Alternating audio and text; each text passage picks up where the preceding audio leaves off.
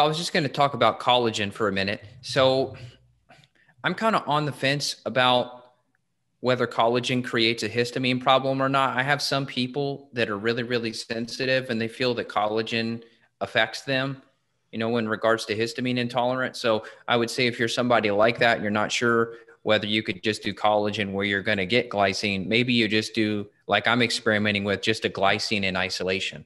So that's just my one comment on it, because I love the collagen. I wish everybody could do it, but I have had a few people who say, you know what, I think this is creating a histamine problem. When you look up like collagen, histamine, it's not clear. I don't think it's black or white. I think it just depends on certain people's sensitivities. Have you had any experience with people saying anything about it?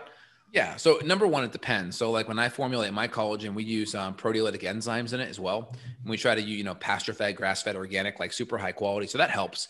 A lot of manufacturers, they'll do sulfuric acid with the collagen. So they'll add the acid to break it down into its constituent amino acid forms. We use proteolytic enzymes. I like that. Choosing high quality makes a difference. There still could be some histamine sensitivity, right? Most of my patients do great with it. Now, most patients coming in to us have already done things like bone broth, and most already know if that's an issue. So I always tell patients, try bone broth. Does that help you? Do you react? Now, if you react to bone broth, what's the next solution? Well, I tell patients, if you react to bone broth, try making your homemade bone broth with an Instapot.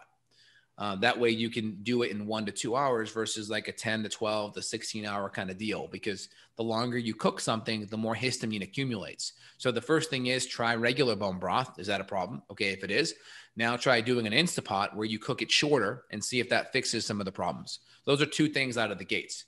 And then it's always worth trying collagen, because I'd say 90% of people have no problems. But in that they do have a problem, you can always try the bone broth and an Instapot. And then, like you mentioned, we can even go just to isolated amino acids down the road if we need.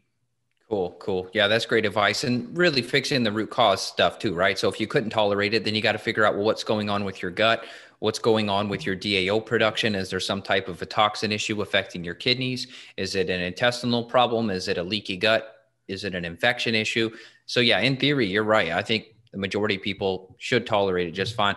I just happened to do some samples. I like to do some samples of some of these companies, and they sent me a glycine by itself. And I thought, well, let me try it out. So I've been doing 3 grams of it before bed. And I'll tell you, it's definitely a more sound sleep. So I can confirm what the research says on it. And then also, something that's pretty interesting is that glycine there's some type of mechanism with nitric oxide. And so there's a lot of these different like observational studies of people with chest pain, and they were finding that people that had higher levels of glycine, they had a lower risk of heart disease and heart attacks. And so they're thinking that the cholesterol is better regulated with higher glycine, that nitric oxide production is probably increased. So that's going to lower your blood pressure. They're talking about lower blood pressure being associated with glycine. So I think it's because you mentioned it's a vasodilator. So that would make sense. Yep. So sleep's a big one.